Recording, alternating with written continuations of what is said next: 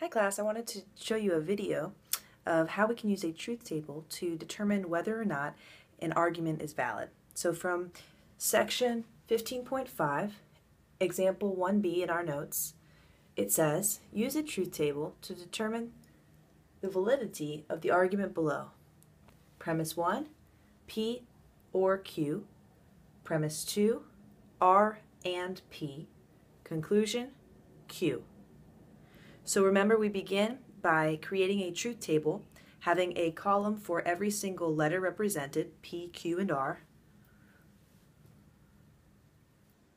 Remember, to start that off, we have our P column with half true, half false.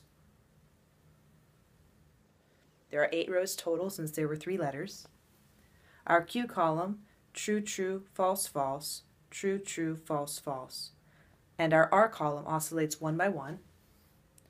True, false, true, false, true, false, true, false. Then we next go and create a column for every premise. Our first premise was P or Q, so we create a column P or Q. Our second premise was R and P.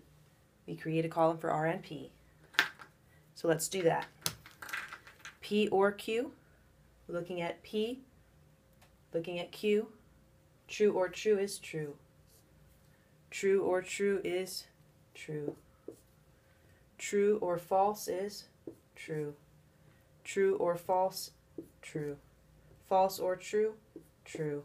False or true, true. The remaining 3 will both be false. The remaining 2 will be false. False or false, false.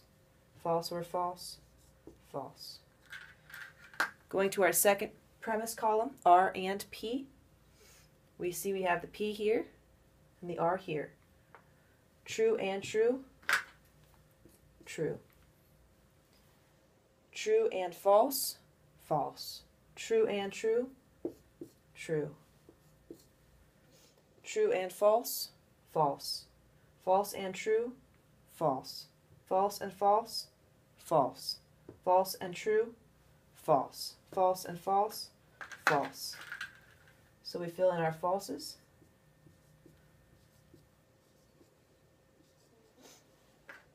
So in that column we had T, F, T, F, F, F, F, F. Next we put our premises together with the conjunction AND. Premise 1 and premise 2. Looking at the premise 1 column, looking at the premise 2 column. True and true, true. True and false, false. True and true, true. The remainder will all be false.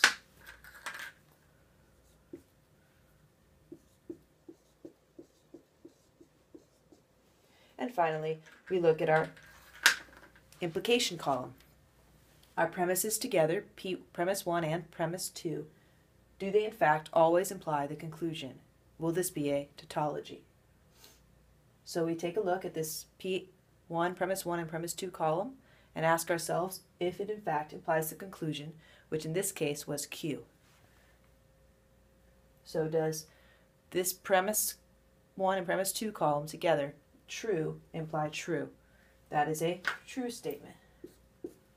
False implies anything is true. But here's the kicker. True implies false.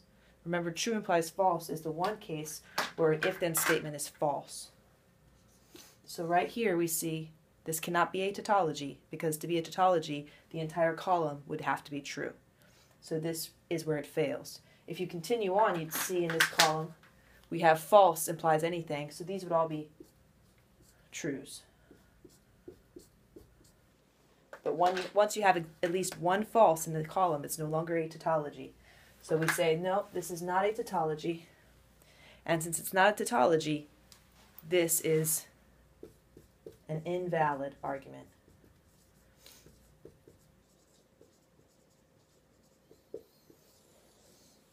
Okay, so in order to be a valid argument, our premises together with the conjunction would have to give us the conclusion every single time. It would have to be a tautology in that column. Since it was not, since we had at least one false, then this argument is said to be invalid. So truth tables are a helpful way to check an argument. First, having a column for every premise, putting those together with an and, seeing whether or not the and of your premises, the conjunction of your premises, does in fact always imply your conclusion. Is it an implication? And if so, you would have a valid argument. So that concludes this example. I hope you have fun practicing and checking for yourself whether or not you have a valid argument using truth tables and also using standard forms of arguments that are in our book and our notes. Wish you the best of luck. Happy practicing.